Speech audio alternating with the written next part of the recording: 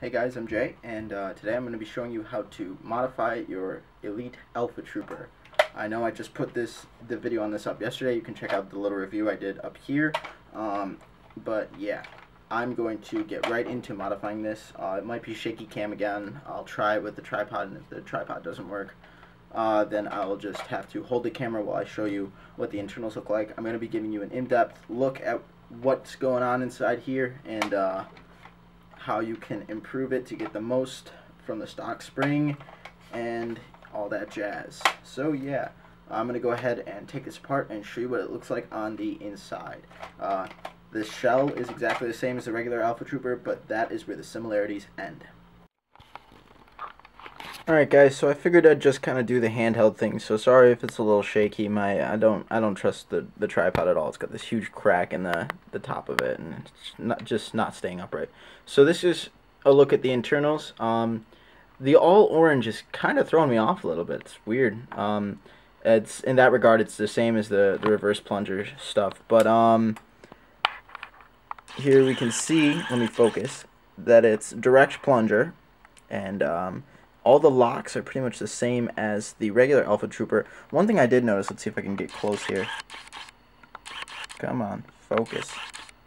If you can see, there's this little nub that actually kind of locks into the bolt sled, and I didn't notice that. That's definitely not on the regular Alpha Trooper, and I'm guessing that's keeping it primed forward.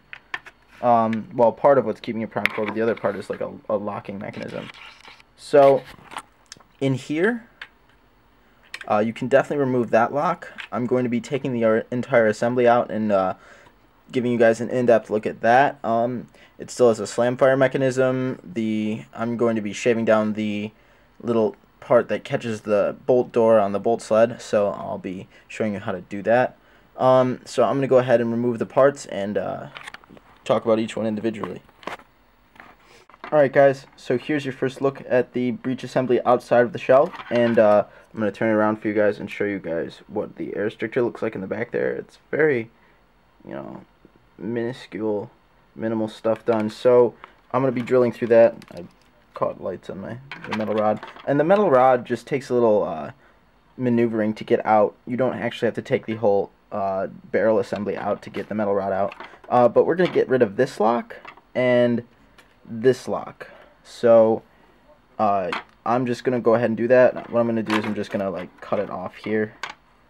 I'm not gonna like bother trying to take out the assembly or anything like that. That's the easiest thing. And this is the clip lock slash bolt jam door lock, and it's just annoying. And this just catches on the bolt sled, so it's also annoying. So I'm gonna go ahead and do that, and then show you what I'm gonna do with the air restrictor.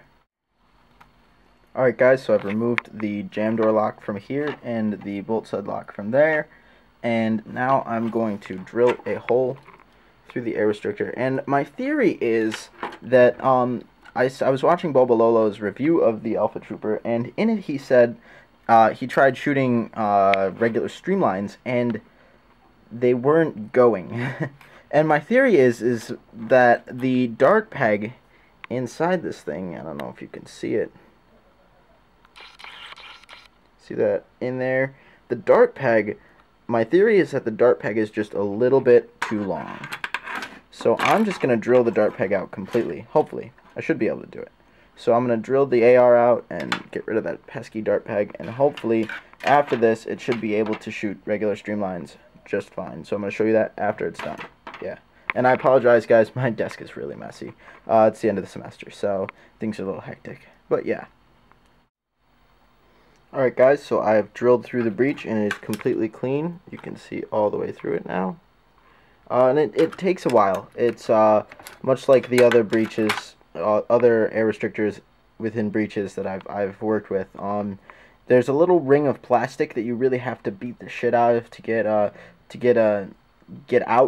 You pretty much have to break it. And I just kind of alternated between what is this? 1/8, 3/16 and 1/4 drill bit, and I just kind of blasted away at it until everything was gone. And so I removed the dart peg, and I assume that now it'll be able to shoot regular streamlines. pretty well. So I'm going to put it back together and fire it for you. So one last thing, guys. I dremeled down this little notch here. Let me focus. Pain in the butt having to do that. But yeah, so I used my handy dandy Dremel and just dremeled that down completely, and that catches on the bottom part of the jam door, which is right here. So yeah, so now I'm gonna put it back together. Yeah. Alright guys, I have the Elite Alpha Trooper all back together. The lock that I took out that wasn't the one connected to the breech, so it's not the one that's the clip lock, that actually, what that does is it makes it so when I prime it forward, it doesn't lock forward. So I can actually prime it back again, and forward and back and forward, you know, however many times I care to do that. So if you prime it accidentally without a clip in it, dry firing it isn't a good idea now. The power output is very noticeable. But now, you know, if you take that lock out, you can bring the breech back again. You can't deprime it because of the slam fire mechanism, but I have a 12 clip in here with 1, 2, 3, 4, 5, 6, 7, 8, 9, 10 darts in it. I have 2 regular streamlines to start with, and I'm just going to fire them for you.